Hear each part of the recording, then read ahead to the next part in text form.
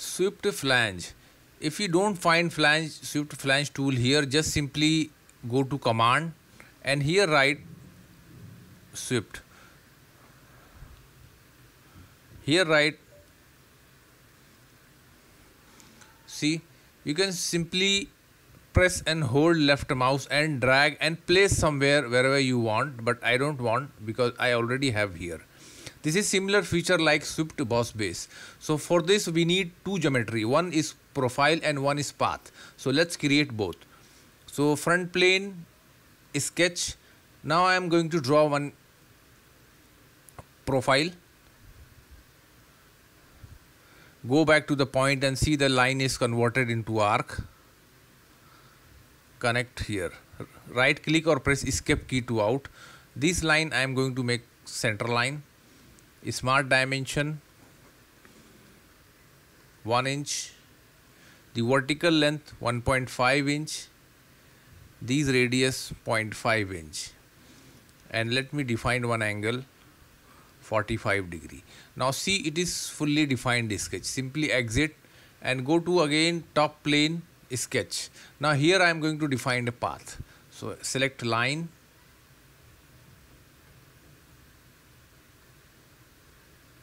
right click, exit.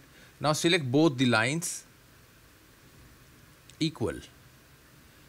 Smart dimension 9 inch, length 8 inch. Activate fillet. Now here I am going to select 3 inch, select both the, yes, select this point, yes, okay, and cancel. Now hold shift key, select these 2 points, merge.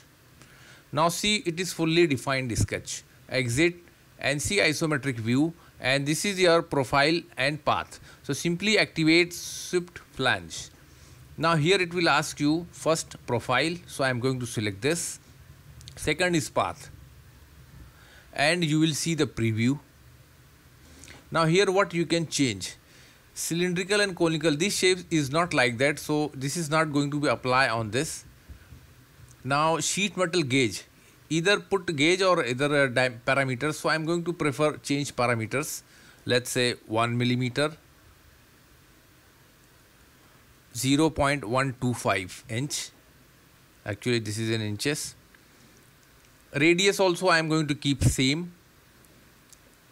You can change the direction. Now in bend allowance I am going to apply bend. Instead of K factor I am going to apply bend allowance and 0.15 inch. This is according to calculation. This one I will keep as it is. Say OK. Now if I am going to flatten this part, you will see a straight flatten, but this is not practical. So undo and again edit feature, and here one option called flatten along path. Material inside, say OK. Now use flatten. Now this time you will see this is flatten along bending line. See, these are the bending line and this is flatten along bending line, and this seems more practical than those. I hope you like it.